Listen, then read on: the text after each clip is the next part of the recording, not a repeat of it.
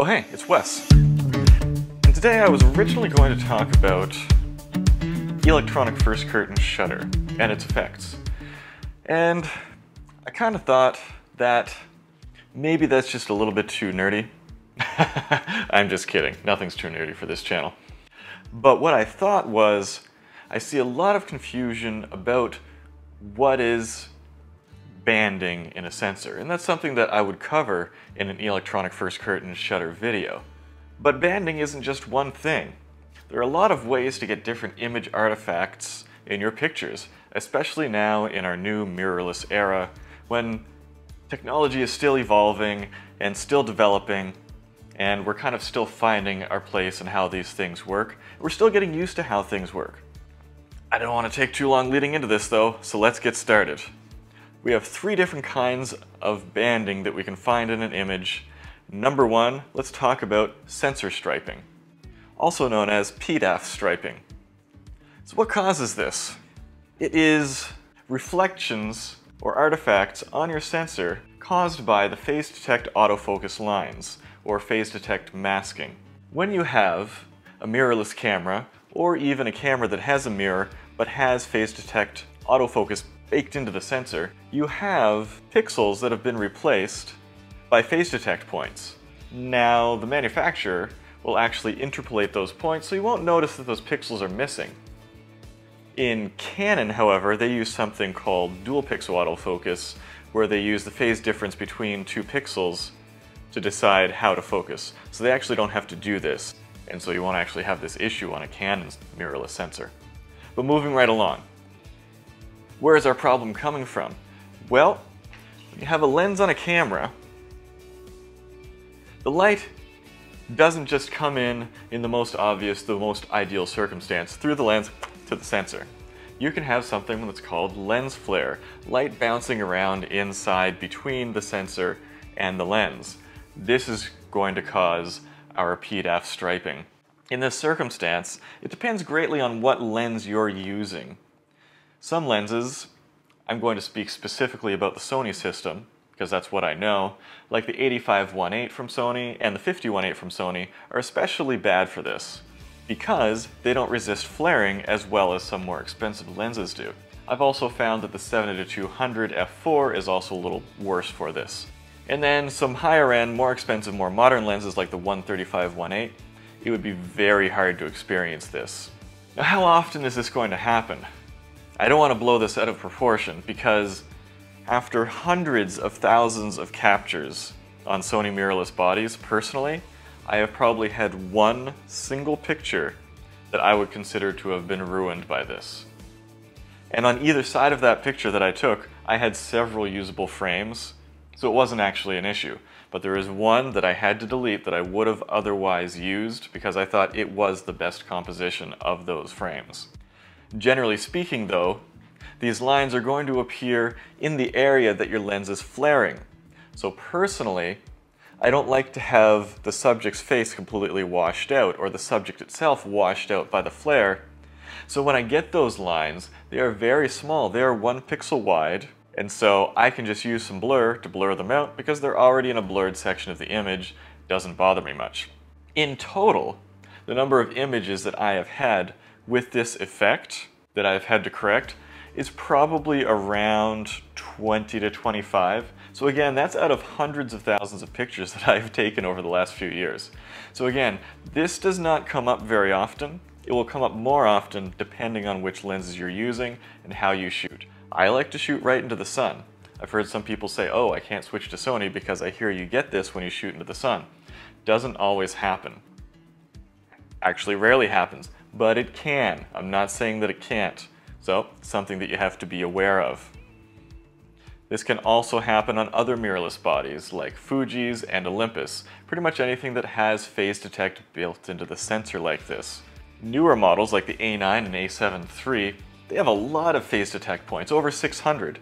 And so they can be more prone to this effect because there are so many lines on that sensor communicating with the phase detect points that can light up when a lens flare illuminates them from the wrong angle. How do you avoid this? Well, there is a program that someone created that will go through a compressed RAW file and eliminate those artifacts. That's one way of doing it. It's a pretty solid way, but it's nice to not have to fix it afterwards. Other ways, you can just be aware of how your camera and lenses work. If you're shooting straight into the sun, try to avoid the problem lenses. Try to avoid creating a composition where the lens flare is going to be covering up your important subject. And then, if you do get those PDAF bands, they're easy to deal with. You can just smudge them right out. Because again, they're only 1 pixel wide, very easy to smooth. So that's that. Again, not a huge issue, but it's something that can come up, and I don't want you to confuse it with the other things we're going to talk about. The next one, and probably one of the more commonly known ones, is electronic first curtain shutter flash banding. Whew, that's a lot of words. What is that? Well, a very, very brief rundown on what electronic first curtain is. When you're shooting in high-speed sync or HSS above your camera's sync speed, the shutter isn't just closing down over the sensor, it's creating a gap between a lower and an upper shutter that wipes down across the sensor to reduce the amount of light coming in.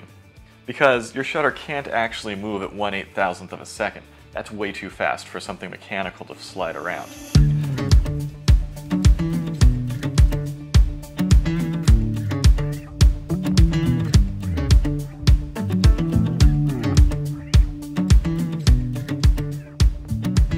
Reducing shutter shake and reducing wear and tear on your shutter is electronic first curtain shutter. Instead of using 2 shutters, it eliminates the first one and just electronically clears the sensor before wiping the second one. Now that's great and all, but the electronic shutter doesn't move at the same speed or in the same way as the mechanical shutter.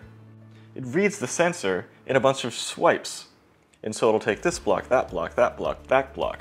It's not nearly as an organic process. And it won't even do it as quickly as the mechanical shutter. So the two aren't lining up. When your flash is firing and it's high-speed synced to your camera, it's actually going to pulse as that shutter's coming down the sensor. But because of that, it's going to line up with a mechanical shutter, but not the electronic shutter jumping across the sensor. And so you'll end up with dark bands down your photo in some circumstances. In what circumstances will you get this? You might be surprised to know that this isn't just a mirrorless camera thing. A lot of modern DSLRs can shoot in mirror lockup mode or live view mode, and they have an option to use an electronic first curtain shutter. It can also affect those cameras. And of course, most mirrorless cameras these days have electronic first curtain shutter turned on by default. So what do we do to mitigate this? Some people would say always turn off electronic first curtain shutter, never use it. I wouldn't go that far. It reduces the wear and tear on your shutter, it makes your shutter faster, it makes your camera quieter. Those are all great advantages. I would just say, once again, be aware of your camera and how it works, read the manual, get used to it, and when your shutter speeds get up that high, I would suggest make a shortcut in your menu to easily turn off and on electronic first curtain shutter for when you're using flash. You can check out some of my setup guides for the A9 and the A7 III to show how I set up my camera to make it easy to get to that. Also, the intensity of these bands will increase or decrease depending on how powerful your flash is in relation to the ambient light. And additionally, some flashes cause this more than others. Something like an 8200 or most on-camera flashes will create quite a bit of this because they don't have a lot of power, and when you go up into high-speed sync territory, they have trouble producing those pulses. But then again, something like an 8600 Pro has very little of this because in most circumstances it has no difficulty producing very long bright pulses to match the high-speed sync. Other ways to prevent this would be just shoot with continuous light, not always an option, or an LED-based flash like a Godox FV150 or 200, or any of the roto lights that have a built-in flash. I know, that's not always practical. So again, just put on your full mechanical shutter, turn off the electronic first curtain shutter when you're shooting in high-speed sync to avoid this problem. Lastly, a similar effect, but not the same, would be artificial light banding. Well, you might be surprised to know that again, this is not just a mirrorless camera issue, or even just a silent shutter issue. This can affect any camera. It's just that silent shutter can increase your odds of this happening. So artificial light sources, like fluorescent bulbs, LED bulbs, Even really old bulbs like sodium vapor, anything other than incandescent, can have what's called a pulse width modulation. Basically, that just means they turn on and turn off again without you actually being able to see that happening. It's very common with LED stage lights as well. It's exploiting kind of a gap in our awareness that smooths things out, just like when you watch a movie that's at 24p. A lot of the time you don't realize that there's choppy motion. I realize it. That's why I shoot at 60p. And so, by using this hole in your awareness, light manufacturers can save money by making their lights blink. Ugh, it's so annoying. Most lights that are going to be doing this will be blinking 60 times a second because they'll just run the AC power through the light in one direction, blip, blip, blip, blip, blip, and it will blink 60 times a second. That's fine. It can actually cause some people to have migraines, and sometimes you can see the blinking in the corner of your eye. There are other lights that will use pulse width modulation to control the brightness of the light. So at full brightness, they won't blink at all. But at any reduced brightness, they'll start flashing. Which seems kind of crazy, but if you have seen any of my older videos, you might be familiar with this effect. If I switch my lights to orange, while I'm looking at them, I can't see this with my eye, but it's going crazy in the video. That's because in orange, the red is lit up, but other colors are joining it, but very dimly, to create the orange effect. I'll switch that back to white before anyone has a seizure here. Some lights, however, will do this all the time.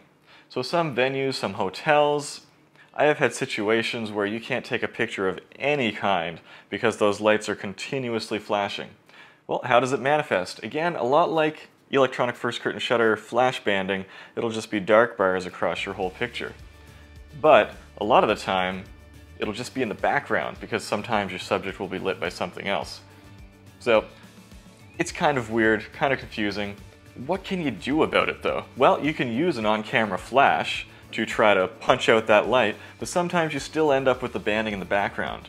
In a long-term solution, you can talk to venue management and tell them to buy better light bulbs. Incandescent is an option, but there are LED bulbs that don't do this as well. I wish it was more obvious which ones did and didn't, because it's kind of touch and go deciding which bulbs are going to cause that or not. Now, in silent mode, this is made way worse, because most cameras, when shooting in silent, they're using a full electronic shutter, but it takes about 1/30th of a second to go down the frame, whereas most mechanical shutters take between 1/160th and 1/250th of a second to cross the frame. So one light pulse can sometimes just disappear, whereas with an electronic shutter, they'll see a few pulses sometimes. Not all electronic shutters are created equal though. The one in the A9 can cover the entire shutter in about 1/160th of a second as well. And there are some electronic shutters that are even slower than 1/30th of a second. So just again, be aware of your camera. Using electronic first curtain shutter can also increase the incidence. So generally speaking, if I'm shooting in silent, I will take a picture, inspect it carefully with the ambient lighting. If I see any banding, I'll switch on my basic shutter with electronic first curtain shutter. A lot of the time that'll get rid of it. But if it doesn't, I switch to full mechanical shutter and see if that gets rid of it. Most of the time it does, but not always. And when it doesn't, then you really have to start thinking of ways that you can alter the light, bring in some natural light, some of your own artificial light to fix that problem. So photography, it can be complicated. And I know that I have probably complicated things further, but just think on these things and be aware of how your camera works, and be aware of the different kind of lighting situations that can negatively impact your photography. Most of these circumstances, they don't come up that often, honestly. 95% of the time, none of these things actually matter to me. But it's great to be aware of them so that if you do run into a problem, you know how to fix it, you know how to mitigate those problems. A lot of people say never chimp, look at your photos later. That's not really a great idea. Whenever you get a chance, take test shots before you commit to your pictures, especially if you're doing professional photography. Take some pictures with your finished scene, look at them very carefully to make sure you've got it down, because these problems as a whole can affect any camera from time to time. So don't let yourself get tripped up. Don't accidentally destroy an entire photo shoot just because you didn't slow down and evaluate your situation and see if your pictures were really turning out the way you want them to. Until next time, you call that wedding venue and you tell them to replace those stupid LED bulbs. And go take some photos.